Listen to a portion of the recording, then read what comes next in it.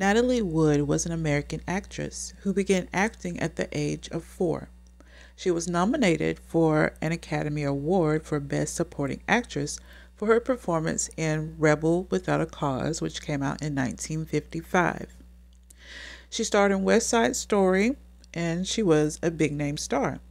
However, let's fast forward to November 29th, 1981.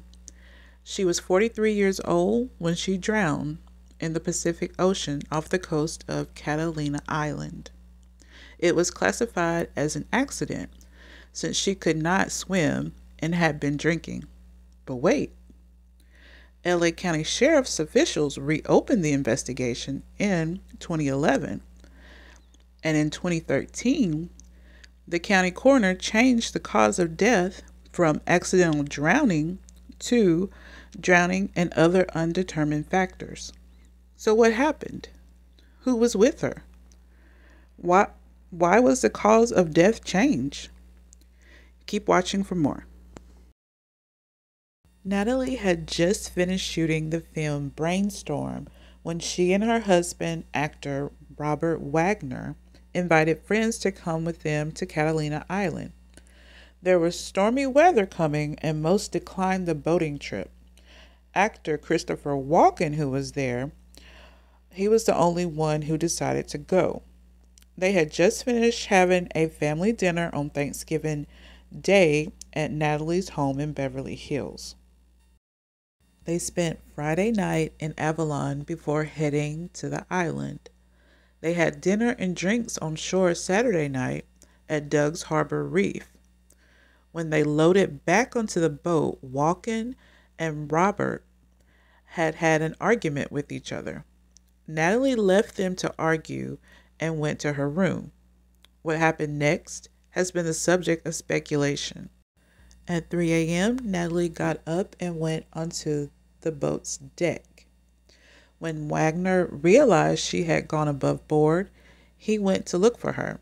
He didn't find her, but did notice that the dinghy attached to the boat was also missing.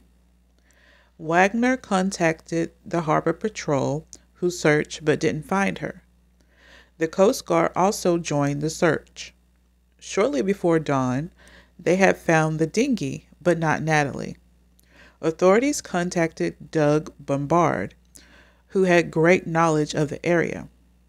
Doug found Natalie's body. She had a down jacket, which had filled with water. This would have added around 40 pounds to Natalie's body. In the original autopsy report in 1981, LA County Coroner Thomas Noguchi stated Natalie drowned after boarding the dinghy to get away from the arguing Walken and Wagner. That sounds crazy because why would she do that in the middle of the night? Plus, she can't swim. Furthermore, how bad was his argument that she felt she had to flee? This theory sounds very ignorant. It makes no sense. But 2 years later, he changed his theory when he wrote a book called Coroner. He speculated that Natalie had a few drinks, went above board to try to keep the dinghy from banging noisily into the boat, which was keeping her awake. She fell into the ocean, possibly hitting her head, and drowned. She was not a good swimmer. So this theory sounds more reasonable. But what did the people who were actually on the boat have to say? Who all was on the boat with Natalie? Number one was her husband, Robert. He claimed that upon returning to the boat following an offshore meal, he had an argument with Christopher Walken about Natalie. He claimed Natalie excused herself and went to her room. Robert later found her missing from the room. Then he called the authorities. That sounds very reasonable to me. So let's go on to Christopher Walken's claim. He claims he doesn't know what happened because he was asleep. How convenient. He did say the dinghy was banging against the boat and her room was right near that part of the boat where all the noise was being made. She may have tried to move it. He added that part of the boat was wet and slippery, and she probably slipped into the water.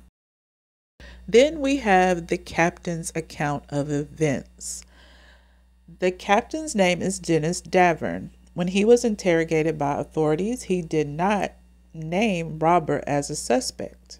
Now, when he wrote his book in 2014 called Goodbye Natalie, Goodbye Splendor, Splendor being the name of the boat they were all on that night, he alleged that Robert pushed Natalie off the boat. He said Robert was jealous over what he perceived as his wife's flirtation with Christopher Walken. Robert broke a wine bottle onto the table. That prompted Christopher Walken, to leave the room while Robert argued with Natalie in their room. He alleged they were screaming at each other. Objects can be heard hitting the walls and ceiling. The fight went from the room to the deck, and that is when he claimed Robert pushed her into the water. In 2011, LA County Sheriff's Office reopened its investigation into the case. In 2013, the county coroner changed the cause of death from accidental drowning to drowning and other undetermined factors. The coroner's office could not determine whether the bruises and scratches on Natalie's face and arms occurred before or after she drowned. Now, Robert is noted as a person of interest. So, what do you guys think of this story? Who do you believe?